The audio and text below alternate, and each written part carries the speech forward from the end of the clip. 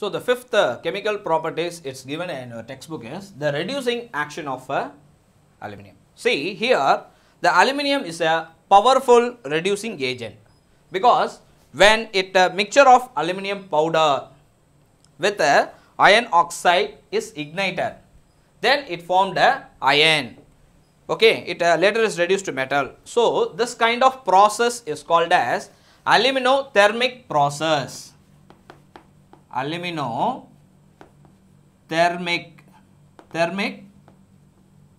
process. Okay.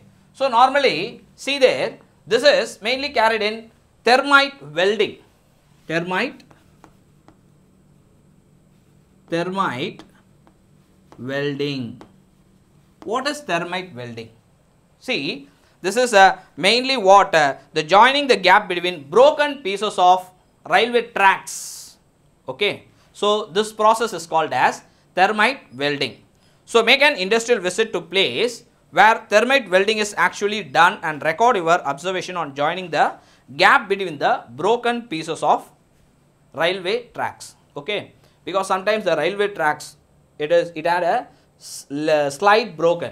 So immediately the thermite welding process are carried out because the aluminum reacted with the water, iron oxide, and it formed a iron. Okay. So this process is called aluminothermic process. So this is expectable 1 mark or 2 mark question.